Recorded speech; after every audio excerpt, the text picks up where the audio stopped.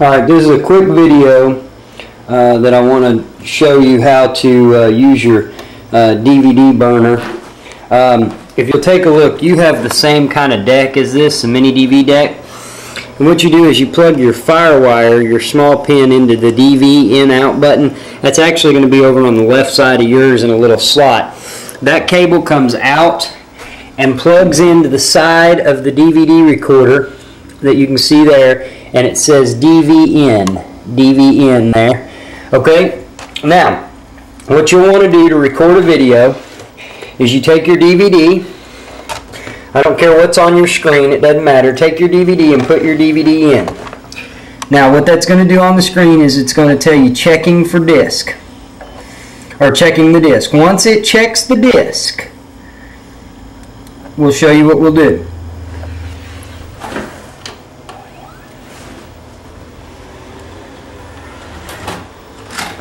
Alright, once it checks the disc, it's now going to go under video DVD is what you want to go to. Now on setup, you want to make sure that your record quality there is set to HQ.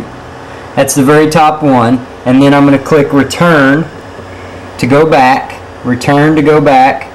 Now you want to choose video to DVD. Now right there it says DV in. That's what you want to select, but the first thing you want to do now is take your tape, put your tape into your disc, but don't into your deck, but don't hit anything yet, just put your tape in.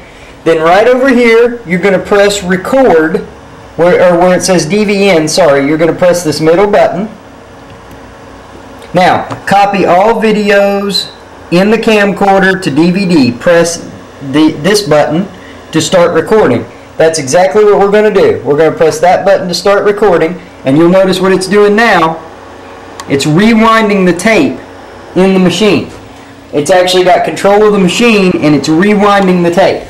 And you can see here on mine, it's got the counter going, and it's rewinding the tape. Now, I'm actually recording to the OptiBase at the same time, and I've got to set up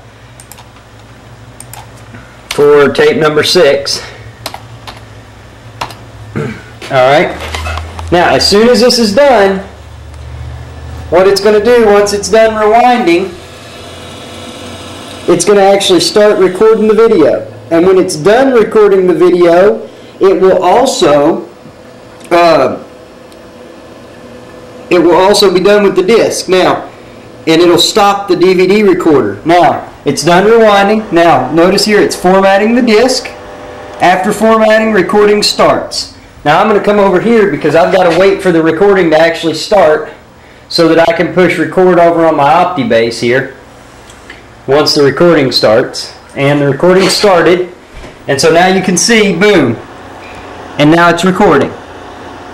Alright, so we've got all that going, and now what we're going to do is wait till this disc is done, and I'm going to show you how to finalize the disc. Okay, now my deposition has stopped, and as you can see, it's still recording. It would stop automatically by itself at this point after it runs through, but instead I'm going to go ahead and manually stop it. The way to do that is press the stop button. Now you'll notice here it says please wait. You have to do this with every single deposition. Every time you record something on a DVD, you have to go through this step. At the end of the depo, you'll notice it'll say copy all videos, we're done.